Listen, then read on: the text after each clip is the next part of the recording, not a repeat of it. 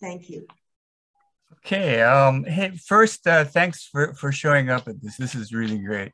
Your guys' district is really big and diverse, and encompasses large agricultural tracts, including fields that are leased very cheaply by the state to chemical giants Monsanto, now known as Bayer, Syngenta, which is now the Hartung brothers, DuPont and Syngenta, which are now both known as Corteva, who are manufacturer of the pesticide chlorpyrifos, which was banned by the Hawaii's legislature recently. In fact, the permitted use of that pesticide runs out at the end of this year.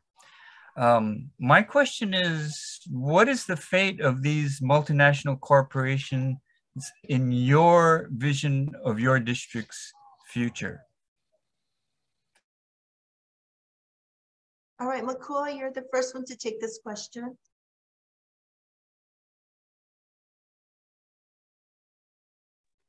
I thought you said Matt, he was speaking, he was on mute, but I'll, yeah, I'm sorry. Were you giving an answer, Matt? You were, right? But you're on mute. You want me to go first? I can go first, no problem. You're the second one. Makua, sorry, thank you. Okay, no problem. So the question was about Monsanto and that. I really stood on the front lines for this issue. You can see back when we've had those marches to Haleiwa, you know, really understanding why glyphosate is still on the shelves at ACE, running into our oceans, and people really, you know, don't understand our agricultural, how our agriculture was set up. It was set up by the people who overthrew Hawaii for profit, and it wasn't set up to help Hawaiians by any means. They brought in, you know, foreign workers, which really became part of our fabric and helped building Hawaii. But the thing is with these companies is they really don't care about life in general, I would say, especially if they're up on the hill and everything washes down. Wailua's had some of the highest birth rate defect rates in the state just from the pineapple days. And I really think we need to go back to the ahupua'a, more sustainable agricultural systems. And really, I don't think these companies have a place in our district, should I be here. I'm gonna do everything that I can to switch over to the organic corns, because I understand how important feed meals and really subsidizing our agriculture by helping grow feed for our agriculture that we want to develop.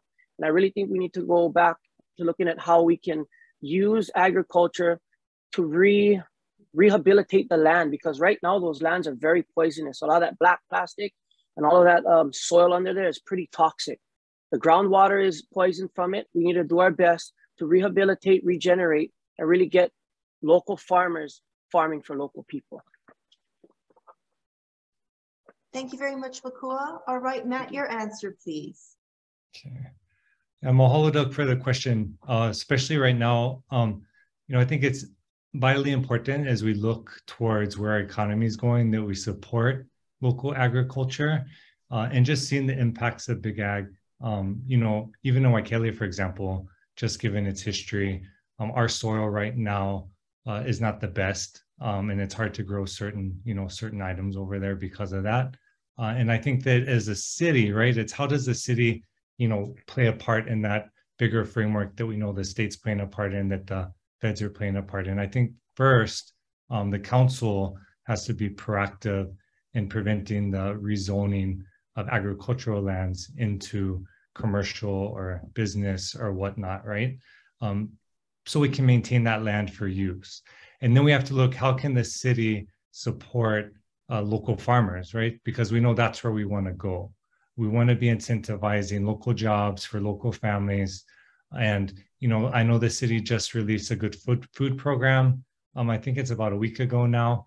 I think the city can be investing in small ag, ranching activities that, you know, aren't running afoul of the state regulations or the regulatory framework regarding pesticides, and actually producing what we need. We saw during COVID, right, the impact of when our economy shut down. Sorry, I didn't know if I missed the timer, and it just kind of rippled out, right? And our local farmers didn't have access to, you know, our tourism economy. And so, you know, they weren't selling their goods to the hotels, and they really took a huge hit.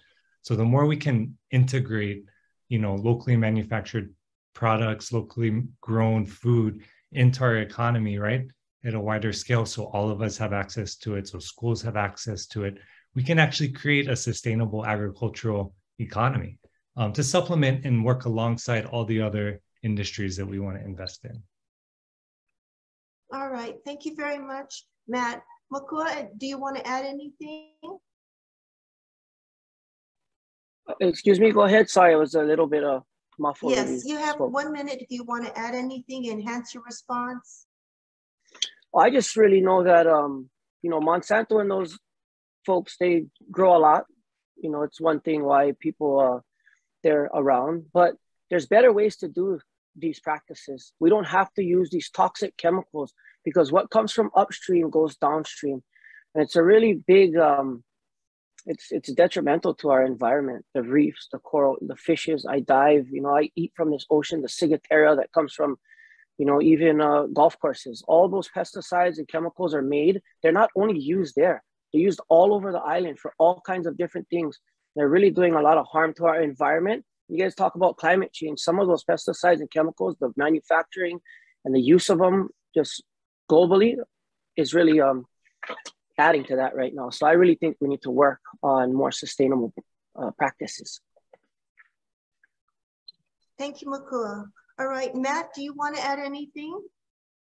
I'll just add two quick things. You know, one of the programs that I'm working on right now at Community Services, where I work as a planner, is a Kupuna food program, right? We gave our Elder Affairs Division funds, HUD funds, federal money to provide food access to kupuna in the community.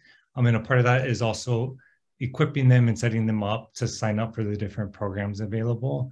And I think just wanted to highlight one of the examples from the pandemic we did. When we did those massive food distributions, we were able to, the city was able to partner, right, with local ag to get some of that produce directly to our community. And so I think that's just a great example of how the city should be more proactive, right, in the conversation, even though a lot of it is state issues, a lot of the regulations are state, we can still, as elected officials at the city, give our opinion, go testify, and also just support policies at that level to help, you know, uplift the community.